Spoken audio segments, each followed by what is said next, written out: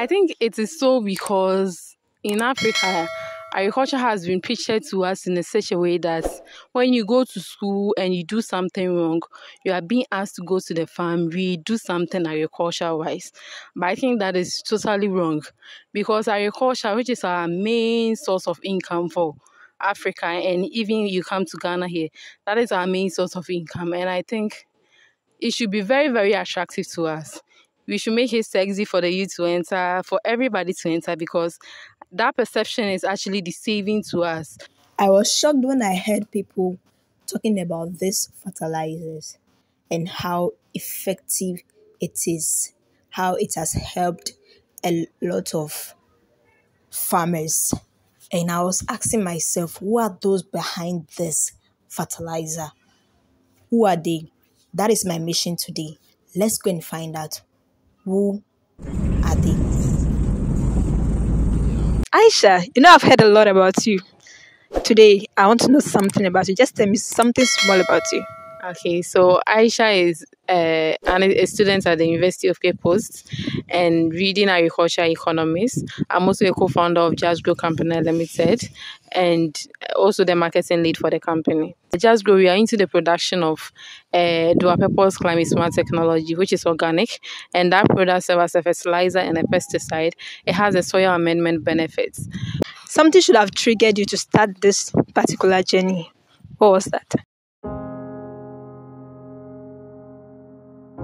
So for us to come up with that idea, it was actually a motivation we took from somewhere, and it was something from my auntie. My auntie Amina is a farmer. She's actually into the tomato farming, and then one of her problems she was facing is that she was not able to meet her yield. So it means she's actually making costs or incurring costs instead of getting profits. And she's a mother. She has children. She has to feed them. She's not able to take them to school as well because of this challenge. All this while she has been depending on her farm, but unfortunately this has been a major problem facing her. So I had to think about it. And then I was an economics student at the University of Cape Coast, so I wanted to take an opportunity to actually work on it, but I didn't know how to do it. Then I came back to do my MPhil in agriculture economics. I met some amazing people. I talked to them about this challenge, and then we decided to do something on it. And then we did our research and realized that we can work on fertilizer. We can actually produce fertilizer by recycling organic waste into a fertilizer. And then we decided, okay, if we are doing it, I don't think it's only Auntie Amina who is facing this challenge. We have to ask other people. So we did our market research and realized that about 80 to 90% of farmers in sub-Saharan Africa here are actually facing the same challenges. They are facing the challenge with fertilizer and pesticide. And because of the climate change, even our soil is kind of lacking in nutrients, so we had to do something. So that's why our product is not just a fertilizer, it has a pesticide component and also the soil amendment component. At the moment, how many are you in numbers on this project? Okay, so co-founders, we are 4. We have Justice, we have Abdul Muiz Otu, we have Suleimana Mohammed, and myself, Aisha Amin. We have board members. We have Professor Van der Poy. She's the soil scientist at the University of Cape Coast. I think she's the head of the soil science. The name of your company is Jassgrow. Yes. Why the name Jassgrow? There are lots of names outside there, but then you chose to take Jassgrow. Yeah. Why Jassgrow? Okay, so Jassgrow actually resonates with what we want to sell out there. The aim for us is that when the farmers, they are going through their challenges and they get our products and they use it, it will just grow and then they will meet their yields, right? So that is our major aim. But at the same time, it also resonates with us because one of our co-founders, his name is Justice, okay, which starts with J, Amaisha A, Abdul is also A, and then Suleimana, who is also X. So it was Jazz, and then we added a grow because we wanted everything to grow. So that was it. Thank you. This is just amazing. Wow. Just use my term. Wow. It's really amazing. Okay. So here, what do you specifically do here? We want to go inside and see what you do. I don't know. I saw something like charcoal here, but then I don't know. Okay. If you can tell me what is it about. Okay. So this is our production center. Okay, actually, this is our old production center. We've actually acquired a new place. That's where we are using our technologies and everything. So at first, when we started, like I mentioned, we are students. So we had to start it from the basis, that is using the manual way. And with the manual way, this is where we started it. So with the technical aspects of it, I'm the marketing lead. I would like to invite our production lead to talk more about this, and then you get to know what we do here. Suleiman. Okay, Mr. Suleiman, what is your work here? Like, what do you do here? Yeah, so here is the production site, and you can see there are raw materials and also finished product that are to be measured and mixed to produce our final product. Yeah, so right in front of you is a charcoal. Okay. That's how I will put it to the layman's understanding, but it's not a charcoal. It's a pyrolyzed coconut husk. And we believe that the prolonged use of inorganic fertilizer has caused effects negatively onto the soil, and further use of organic products to enhance the soil fertility is not likely to work. And this is not from my perspective. There's an engagement and research that has proven to the fact that if you continue to use inorganic fertilizer for long, gradually when the soil begin to lose its fertility and you try to revitalize it, it is not going to work. So through our research, we were able to find out that yes, if we do something like this, it's rather going to revitalize the soil and even bring it to the normal state, like it has not been exposed to inorganic product before. So that leads to this one. Okay, that's fine. So this one is a mixture of what? Like, I don't know. Yeah, so it's a mixture of both coconut husk, empty fruit punch, which are known to be waste after it has been used. So Jassgrow is interested in helping smallholder farmers to increase their yield, and in the way we also look for it to improve our environmental and also sanitation. So in Central region, we believe that palm and coconut are the most cultivated crops, and we harness these raw materials to produce what you are seeing here. That's good. That's fantastic. So who is your targeted audience, if I may ask? Yeah, so we are looking forward to working with smallholder farmers who are into the vegetable farming and also cash crop farmers. How much do you sell your fertilizers? Okay, so for our research, so we did research. Like I mentioned, we want to able to satisfy the smallholder farmers and even those into the commercial farming. So for our 30 kg, we had to sell it for 65 Ghana cedis, 65 Ghana cedis, which is around about. It's not up to $10. Yeah, it's not up to, but it says 65 Ghana cedis for the 30 kg. And with that, you are getting a fertilizer and a pesticide, and there's also a soil amender, because it's all merged together as one product. Wow. Okay. Are you open for investment? Oh yes. So we actually started on our own as students, and we had to contribute something together. And then we went out, and then Alhamdulillah, we got KIC, and they gave us some seed fund. But that one has been able to secure us some place where we are doing our commercial production at the moment. But we need some materials like the anaerobic digester, some machines and other things to actually speed the process, because like my production lead actually mentioned, we are receiving a lot of orders but we are not able to meet it. This tells you the problems that smallholder farmers are actually facing. And it's not just Ghana that we are receiving these orders. Even from our neighboring countries, they are all calling in to order from us.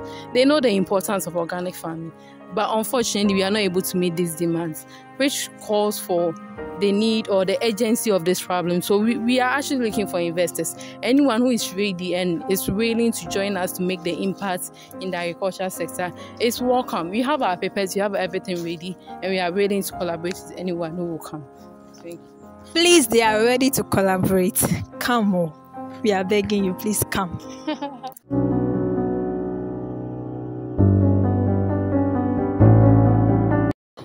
Abdul Moise Otu, the operations and technical manager at Jassgrow Limited company. So please, what's your work exactly? I want to know. All right. So I basically oversee all of the operations that happen over here. We go into acquire raw materials. We putting things in place. How we move things from one state to the other. The sorting of raw materials. We need to cut at some point for the decomposition to get better and finer from time to time. Yeah, so we monitor all of those things, and I'm in charge over here. So how many days does it take for your your fertilizer to be a fertilizer? I don't know. The natural way, it takes about 3 months to go through that whole process, but we are using other ways to reduce that time, because we realize that we can't keep the farmers waiting for that long. Okay, so we need to find a way to reduce that time from 3 months to 1 month. That's the technology we are adding to how to make the organic compost. Yeah. So since you've started this production, have you gotten customers so far, and how is their feedback? All right, so with customers, we have customers. With the information we have put out there, the farmers have gotten to know that the use of inorganic fertilizer is really not good. So they are really transforming to the field of using the organic fertilizer. And now, as we are speaking now, we have orders that we are not even able to meet due to our limited production capacity. So we are finding ways to have larger production capacity, which is why we have acquired a larger space where we will be producing more to meet the demand of these farmers. We have farmers that we are working with, and so far the feedback is really good. Yeah, they like our products. Like 5 years to come, where do you want to see this organization?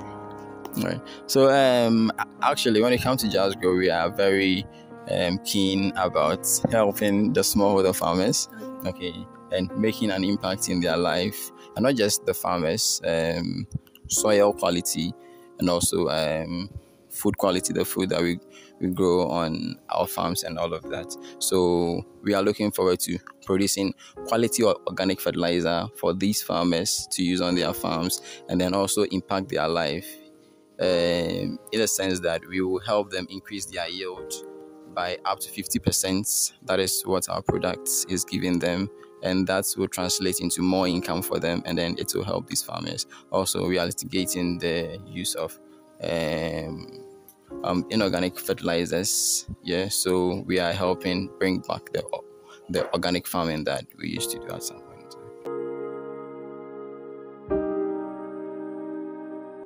People have this perception that agriculture is for the poor. What do you have to say about that? Do you believe agriculture is for the poor? Okay, so I think it is so because in Africa, agriculture has been pictured to us in such a way that when you go to school and you do something wrong, you are being asked to go to the farm, do something agriculture-wise. But I think that is totally wrong, because agriculture, which is our main source of income for Africa, and even you come to Ghana here, that is our main source of income. And I think it should be very, very attractive to us. We should make it sexy for the youth to enter, for everybody to enter, because that perception is actually deceiving to us. And people don't even know that when agriculture is actually reserved for the rich. They don't know. It's actually reserved for the rich. If you do your research, you realize that almost 90% of all the rich people in Ghana are, one way or the other, investing in agriculture, because they know what it means to us. They know that we can't survive without food.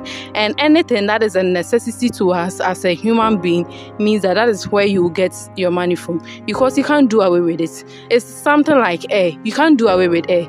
So people have to buy or have to purchase oxygen when they are facing some issues.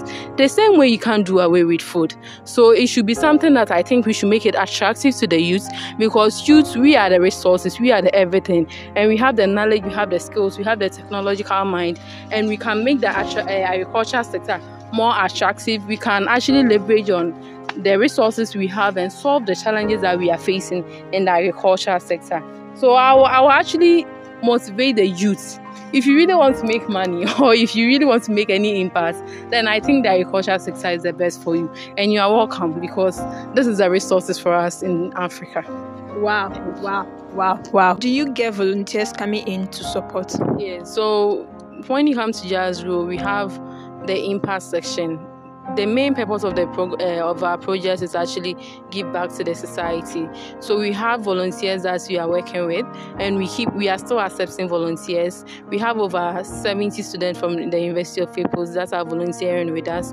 And what we do is that we train them on how to do this composting, recycling organic waste to reduce the waste we have in the economy, and also at least to get some entrepreneurial skills. So when they go out, they will not become like unemployed, like it's actually a problem in Ghana. So we are training volunteers actually, and we are even accepting more. But we are more concerned about the ladies, because ladies, it looks like they are more retarded. When it comes to Jassgrow, I think when it comes to the front line, it's only me and Prof. Vanderfoy.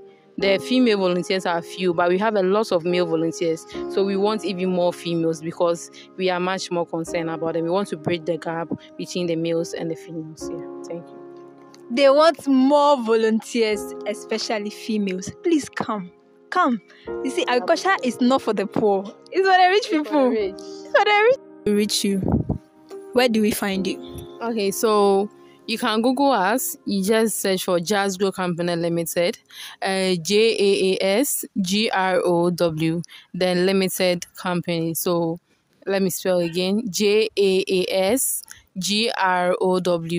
then Limited Company. So it's not the normal Just, that is JUS, it's JAAS. Thank you. So you can Google us, and you can visit us on all our social media platforms. You can visit all the social media platforms as Jassgrow Ltd. So JASGRO Ltd. For all the social media platforms. And if you want to make orders, you can make orders on our website, or you can call us on 0249 567921. 0249 567921. We are always available, and we are looking forward to working with you, or supplying you, or helping you to solve the challenges you are facing. Thank you. So when you come to our campaign, when we say Jassgrow, we say it as the farmer's choice. So Jassgrow, the farmer's choice. Thank you. Jassgrow, the farmer's choice. In fact, the farmer's choice indeed. Jassgrow, the farmer's choice. Jassgrow, the farmer's choice. The farmer's choice.